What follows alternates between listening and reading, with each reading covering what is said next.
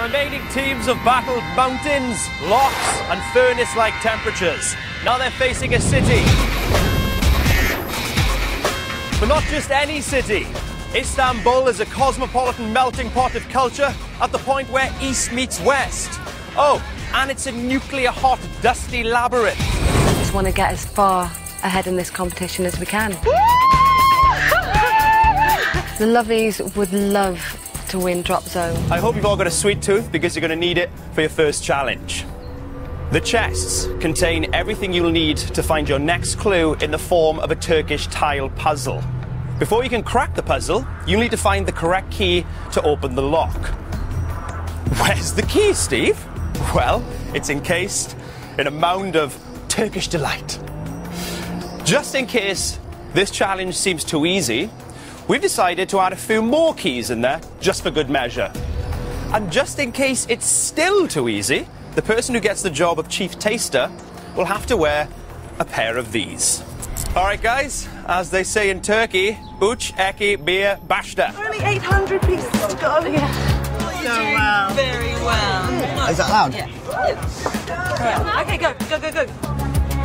The quicker the teams can retrieve the right key, the quicker they can get to the next stage of the challenge. Oh no, it's not turning. And head onto the streets of Istanbul. Yes. Guys!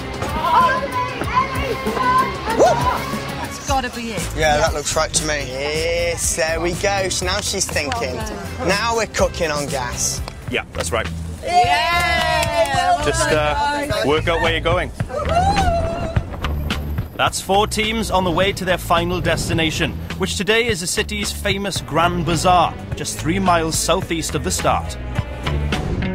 Rather than taking a direct path, the teams will have to locate 3 separate checkpoints, taking them across the entire city before they can head to the Grand Bazaar. Down here, but now we've just taken this fork off here. Navigating through their first urban drop zone is a very different experience for the teams. But some are relishing the challenge. That's a good motivator, that, you see? Just gives you that little burst. 2.5 hours into the 48-hour race, and all 5 teams have managed to find the first checkpoint, one of Istanbul's oldest Byzantine churches, which is now a museum. Galata Tower, top balcony. Armed with the coordinates for the Galata Tower, the teams are free to choose any route they fancy. Straight down there? Yeah. Sure. Nearly there. As the Luvvies arrive first at the Galata Tower, 2nd floor. Come on, kids. the fashionistas finally find someone to put them back on track. Should we take the lift? Go on, kids. Let's go. Top floor, where is it? Top floor. No. Who fit? Yeah, here we go. So, here we are. Princess Tower. Yeah, that was nifty, that was. Right, we've got to go up again, probably.